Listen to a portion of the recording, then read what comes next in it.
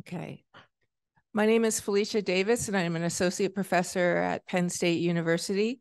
And I teach in the Stookman Center for Design Computing. And I'm here today with Vernelle Noel. Hi, everyone. I'm Vernelle Noel, assistant professor in computational design at Carnegie Mellon University. And I'm also a member of the ACADIA Board, as is Felecia. And so today we're going to introduce the award for the Teaching Award for Excellence.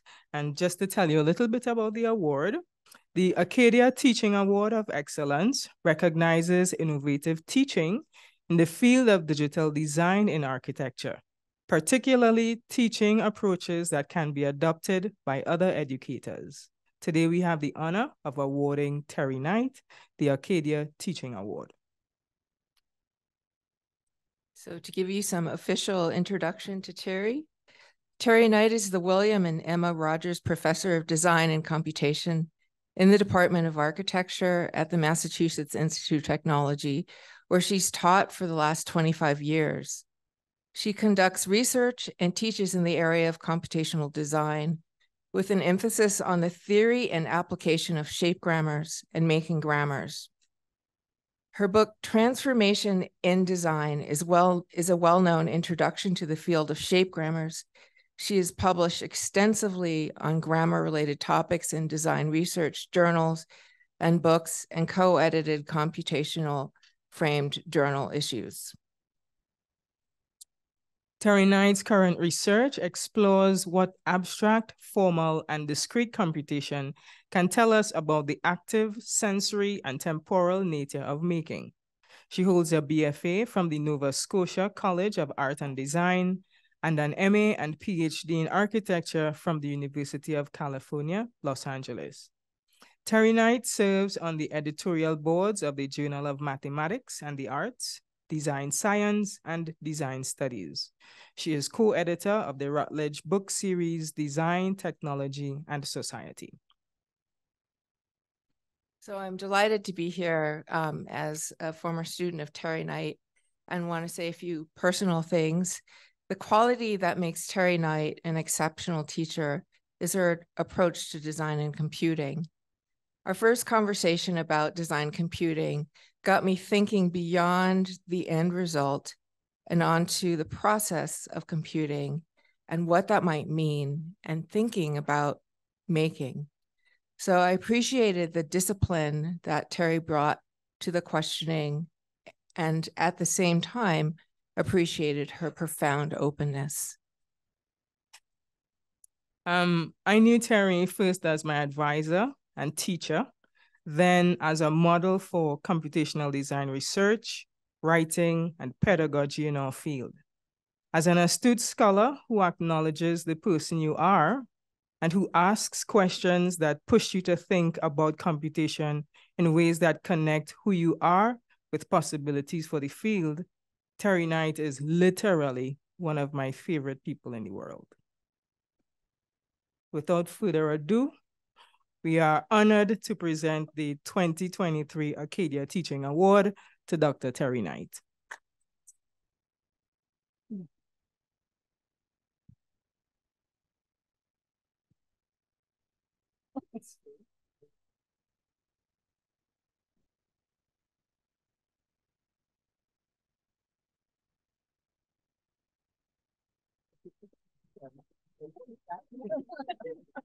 And then you're going to talk. I'm going to talk here.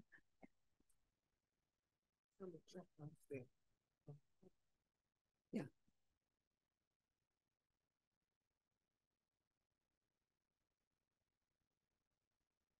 Oh, there we go. Okay. My heart is thump, thump, thump, thumping. Oh, God. Thank you, Felecia. Whoops. I'm trying to push this down. Thank you, Felecia. Thank you, both of you, Vernelle, for those wonderful words. Getting this award was a total shock because honestly, I really don't think about my teaching very much. And when I got the email about the award, I've told people the story before. I thought it was a hoax. I thought someone was fishing for money. So I put the email aside, and then I looked at it a few days later, and I recognized some names, and I wrote to Leslie. And Leslie confirmed that, yes, it's genuine. So thank you again for that doubly wonderful introduction. And before I say anything more, all the credit, 99.9% of the credit for this award goes to my students, my wonderful, great students. So please clap for all of them. Many of my students, past and current, are actually sitting in the audience, and I've had the pleasure to reunite with some people from long ago. And thank you, Joseph, for calling me your old professor. I will reciprocate by saying, yes, you are one of my old students.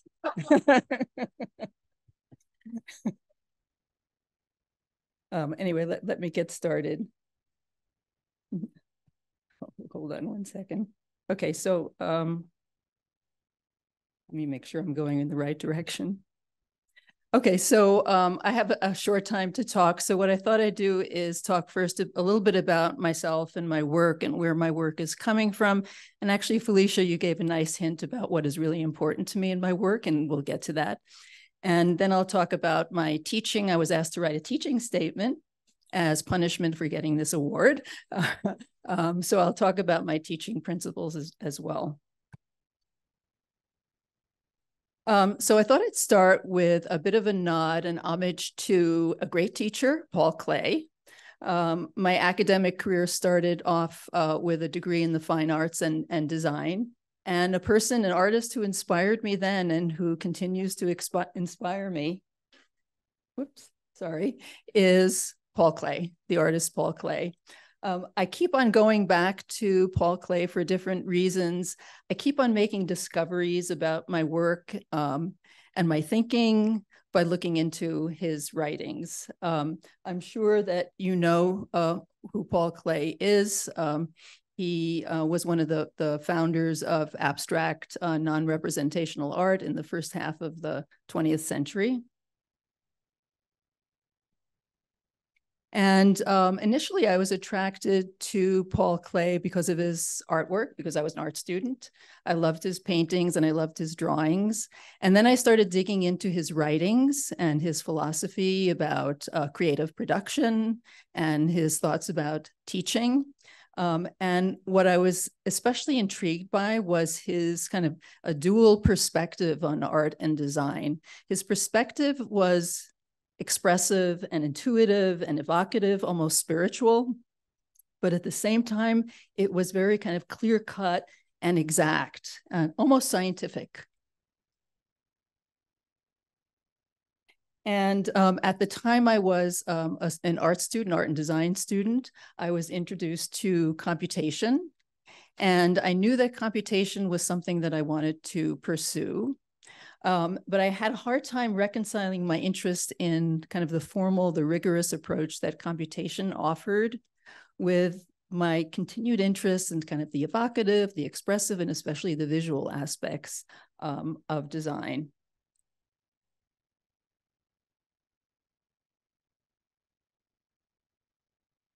And Clay seemed to me to offer a way to kind of reconcile those dual interests, a way to imagine and think about computational design from a formal and rigorous perspective, but also intuitive and evocative. And this is a very nice quote from one of Clay's books that captures this position. He says, "We construct and keep on constructing, yet intuition is a great thing. You can do a good deal without it, but not everything. Exactitude, winged by intuition, is at times best."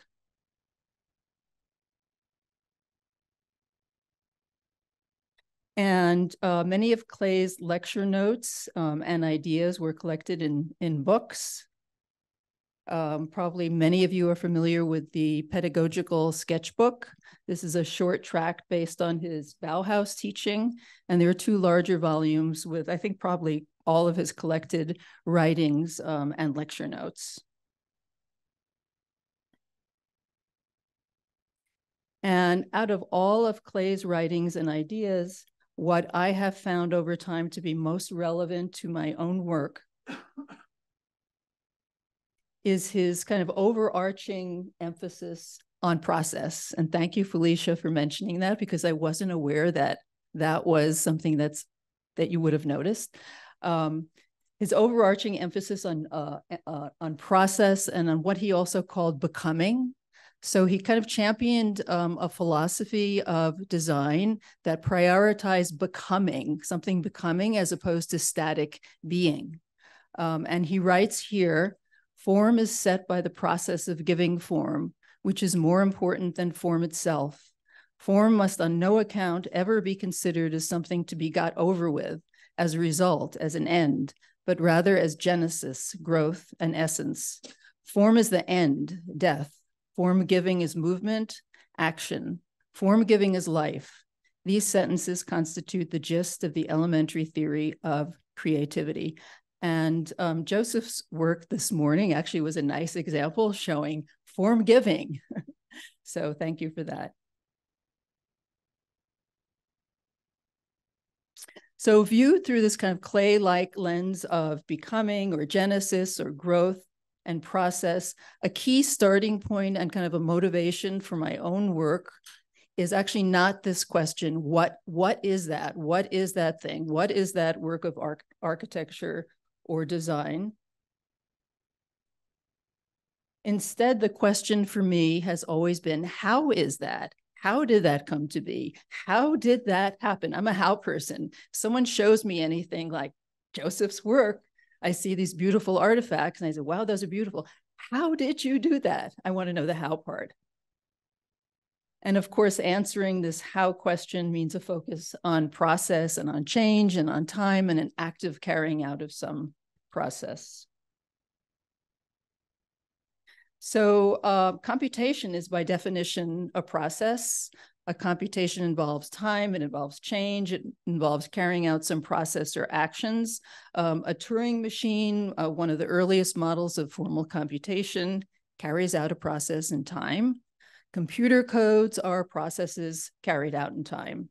So computation naturally embodies the how. A computation is the how. However, most computational theories and technologies and methods usually prioritize the what as opposed to the how. They're often geared towards getting particular results or particular answers or ends with whatever means works the best. The how is often of limited interest. It's sometimes black box, it's invisible, and you can't see it.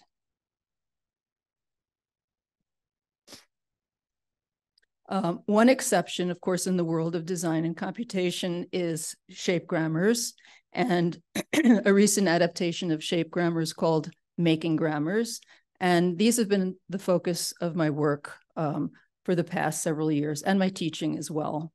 So shape grammars are generative rule-based systems.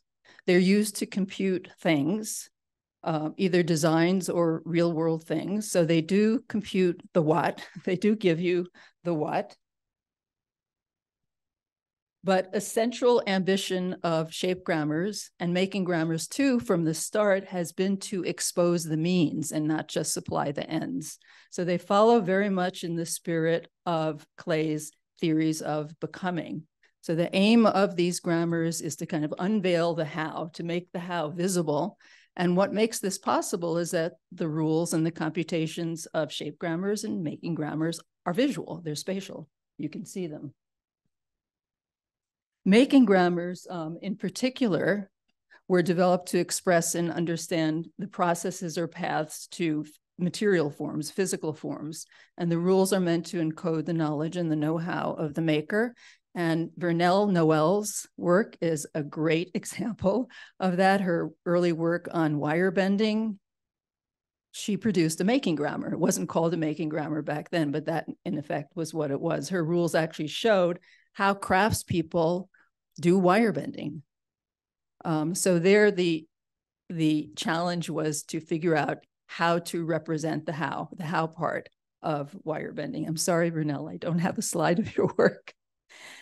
We were all subjected to submitting slides 3 weeks early, including me. And I did think of adding one, but it was too late.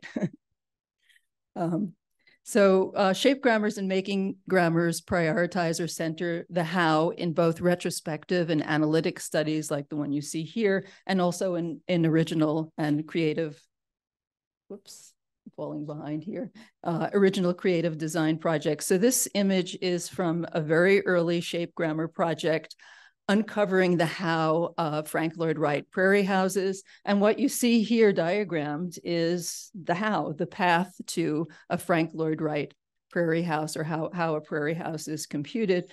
And Clay aptly calls this kind of work the analysis of Genesis. He writes here, one particular kind of analysis is the examination of a work with a view to the stages of its coming into being. This kind I call the analysis of Genesis, the coming into being. Here's another early analysis project. This was a PhD project analyzing the Malaguera housing project by CISA. And CISA worked as a partner with a PhD student in this project. And CISA was actually interested in learning more about his implicit design rules and design process.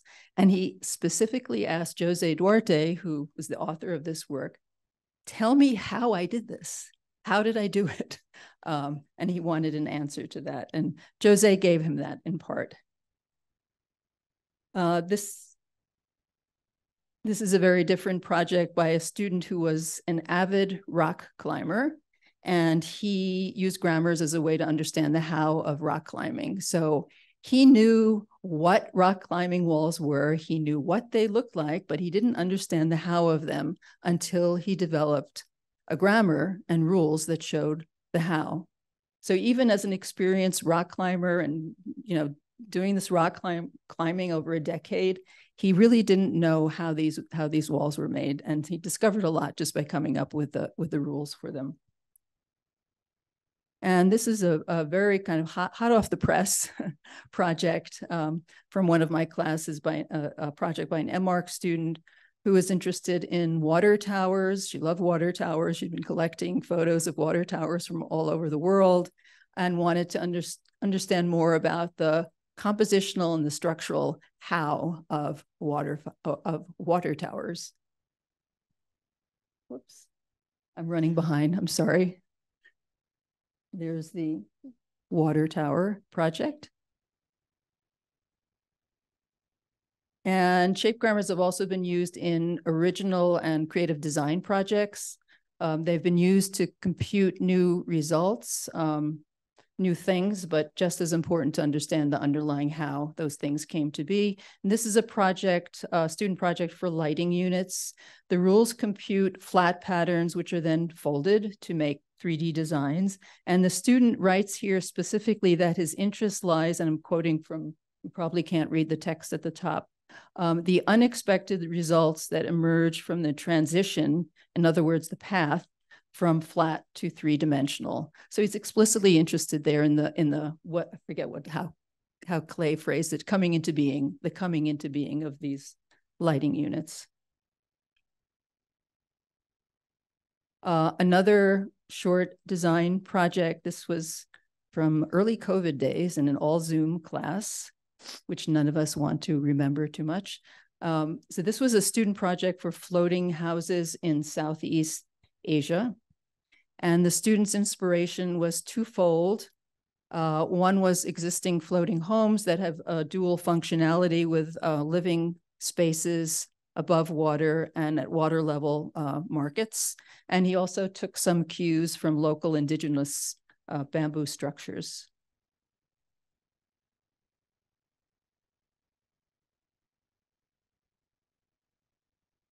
And here you see on the left, just one of the rules underlying the project. And on the right are computations for different stages in the development and detailing of the project. And here are some visuals of the final outcome, the what part, a floating structure that rises and falls with the tides.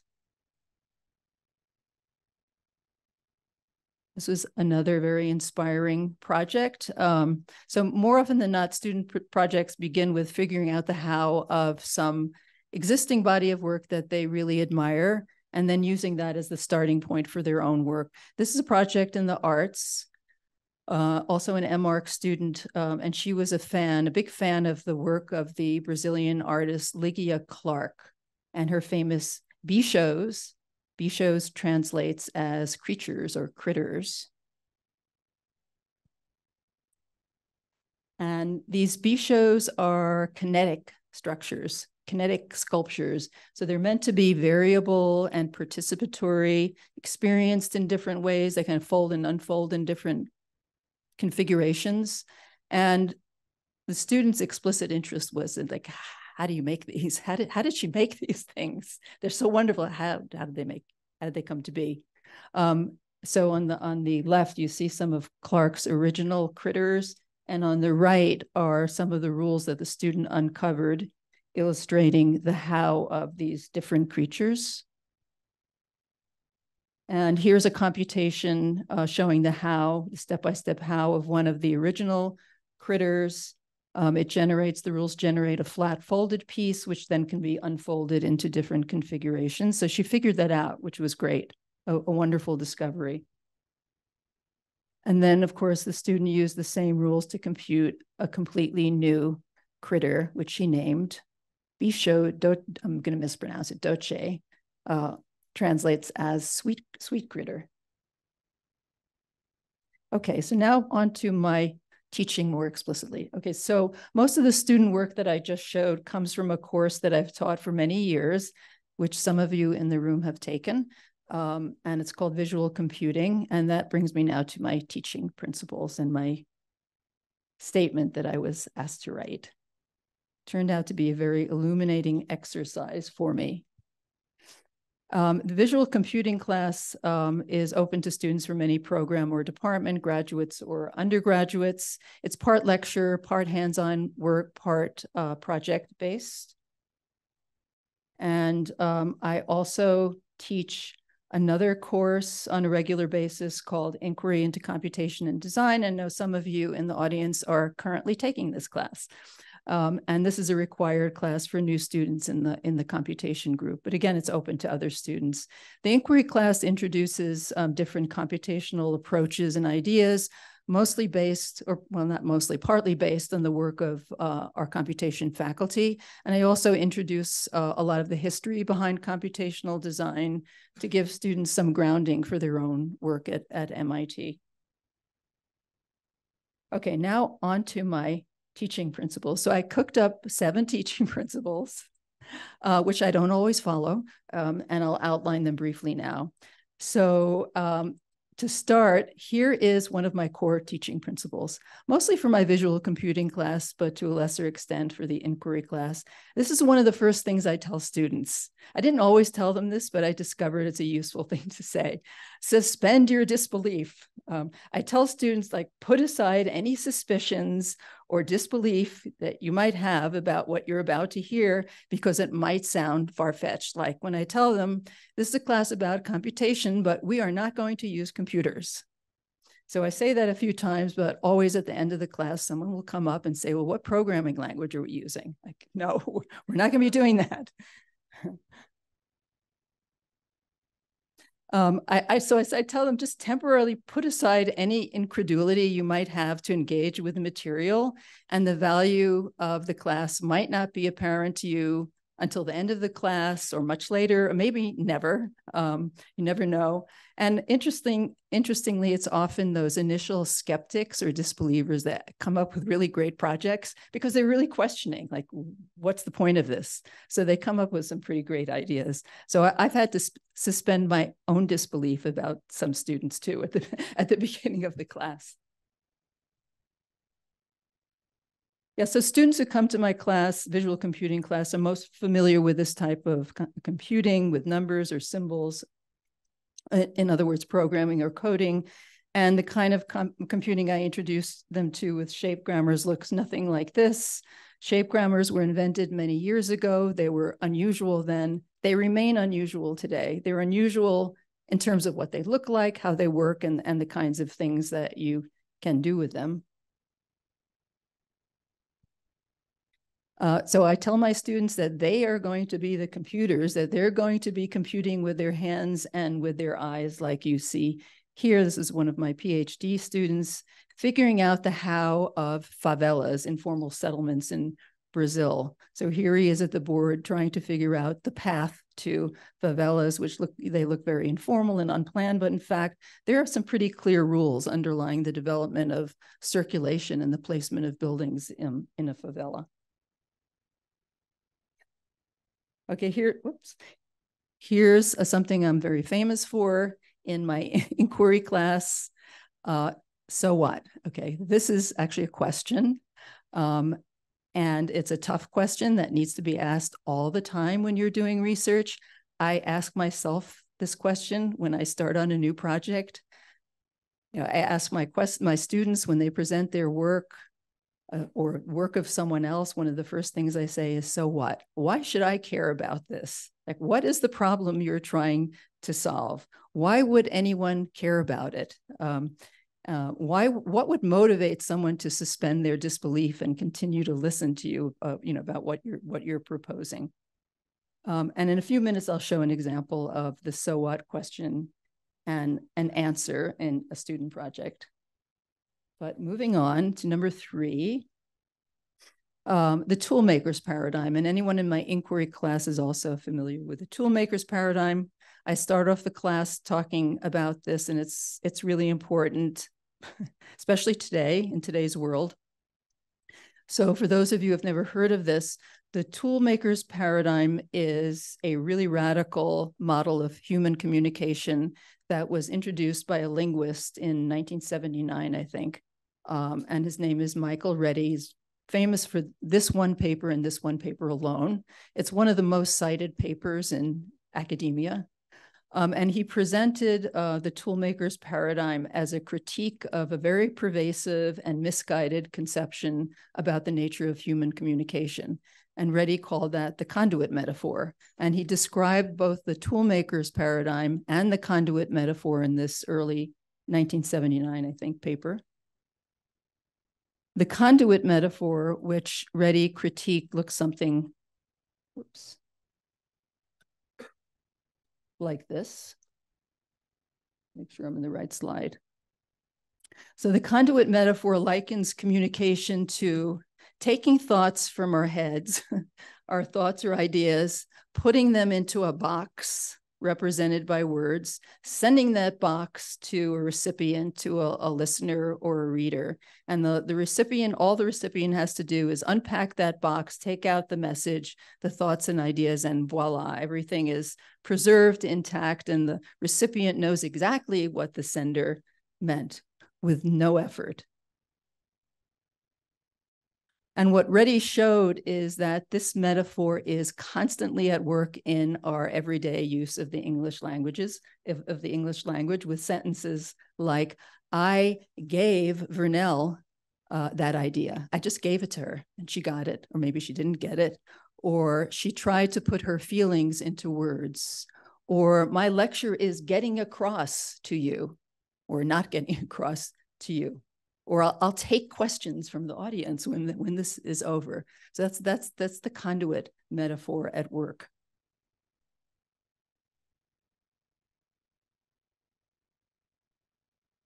And what Reddy argued is that the use of this conduit metaphor in our everyday language profoundly and wrongly affects how we think about communication. It leads to conflict. It leads to unfulfilled expectations. It leads to blame when we're misunderstood, or when we don't get what someone said. So by contrast, Reddy presented his toolmaker's paradigm, which you see pictured here, and that assumes that successful communication is really hard. It's not immediate and it's highly effortful. So this is his diagram of the toolmaker's paradigm, where he's showing or picturing people or communities living in different totally separate pie-shaped segments. They have their own environments, they have their own tools, they have their own ways of working. And the only way communication happens between people in different segments is through the central hub, passing notes or drawings back and forth from one segment of this wheel to another segment. And in this picture, communication is only successful through many, many back and forth exchanges of notes and diagrams and drawings to arrive at some kind of mutual understanding. So what Reddy is essentially saying is that we each inhabit our own social, cultural, personal environments or worlds. We each have our own tools or ways of working and thinking and living, and we have to work really hard with back and forth dialogue to arrive at mutual understanding, mutual trust, and mutual meaning. And of course, this is especially relevant today, given the recent events in our world. I assume the toolmaker's paradigm in teaching, or I try to. I have students from all over the world. Whoops. I have students from all over the world. They come with different life experiences from different cultures, and in order to create an environment that's equitable and inclusive, I work really hard to try and understand and respond and respect the different perspectives of my students, to see their ideas and their intentions and their work as they see them.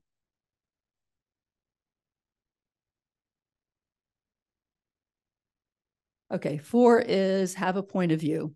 So perspective taking is really important, but it's equally important for an instructor to have and to express their own point of view.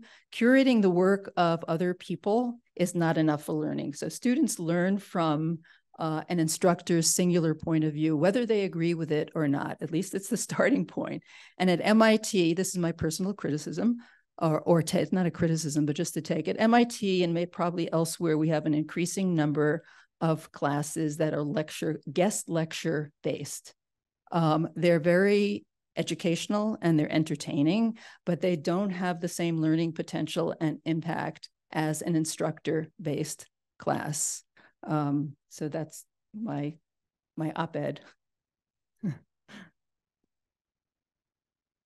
5, copying is good. I know I'm not alone, and maybe I am alone in promoting this. Copying is learning. So copying or reproducing someone else's work is a really powerful way to understand that person's work and then build on it. So for my class projects, especially in visual computing, I try to get students to copy from each other, to take a peer's grammar that they really like and make it their own and build on it. It never works. It hasn't worked in 25 years. Because, our culture celebrates individual originality and, but I keep on encouraging it. But, students won't copy from each other, but what they will do is start a project with precedents from outside of the classroom, right? And as a way to get ideas and then develop them further. And here's a nice example of that. This is a student project that began with and was based on copying. This was a short project that explored joint details for construction. And the problem that the student outlined is here. This is also an example of the so what question that I talked about a few minutes ago and an answer to it. Identifying a problem that other people will care about. So Inez writes here, in the most conventional practice, architects use detailed recipes, assemblies of predefined ingredients that organize generic solutions to generic problems. In this case, there is no time to think of new solutions or new solution spaces. The detail is already defined from a catalog. There is no need to design a detail at all. And then she continues saying here, and here's really the problem that she's looking at, what happens when you have a non-generic problem or situation? In that case, that architects will need to customize and invent non-generic solutions. And as an answer to this so what problem of non-generic situations. The student explored a new possible solution, a computational one, using shape grammars. So she first looked at existing examples of joint details. Here's the copying part, both traditional and contemporary examples. And she also, well, you can't see this, probably has listed example applications of each one of them. And then she defined rules corresponding to each one of the existing details. So she's just copying what's out there and making a rule for them. And then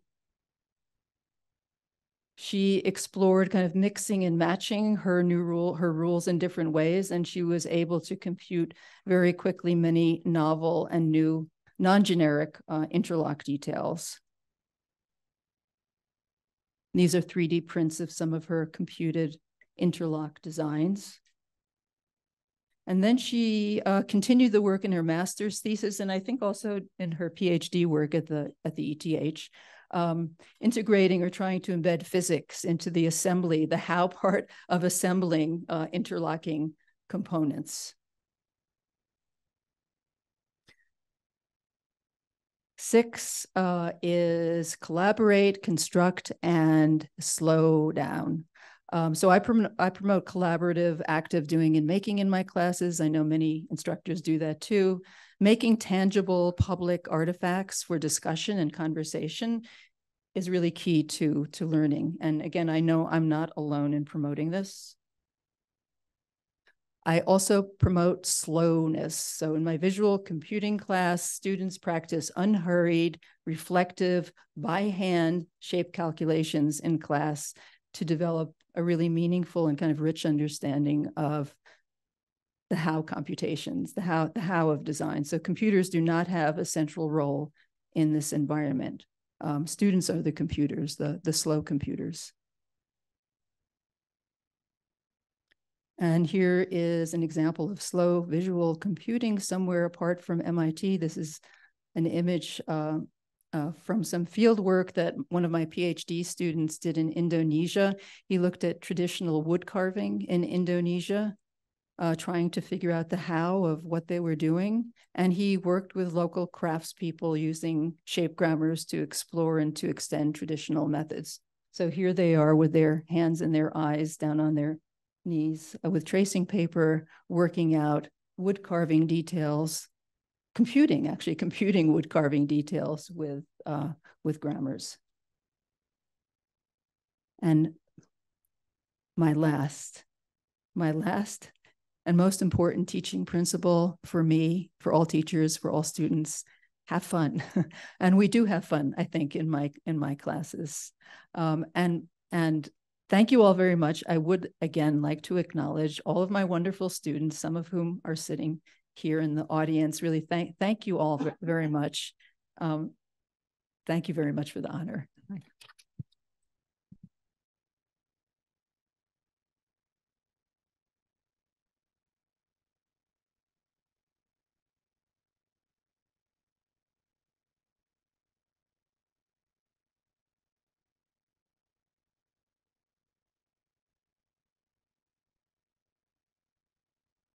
Right.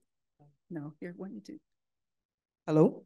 Yes. Thank you very much. Congratulations again, Terry. We have time for maybe one question. I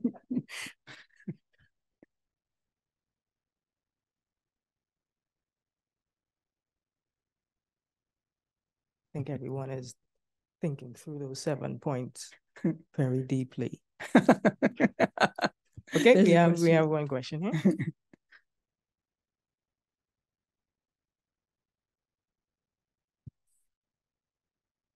Hi, thank you so much for the great presentation.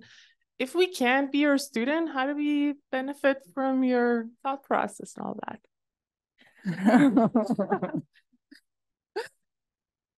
That's a very nice question. Thank you for that question. I don't really believe in online learning. Sorry about that. Although I think I was forced to do it at some point at MIT. So there's some stuff on our original courseware. I forget what it was called. Open something or other. Some people here know what it is. Oh, what was it called? No, not MOOC. Anyway, there is something on the MIT website, I think, that has some of my stuff. And I also put together a lot of notes and slides for a new school in Dubai, a Dubai School of Design. I don't know where those went, but I did document everything at one point. So you'll have to come to MIT as a visitor. And I would love to have you in one of my classes. Thank you.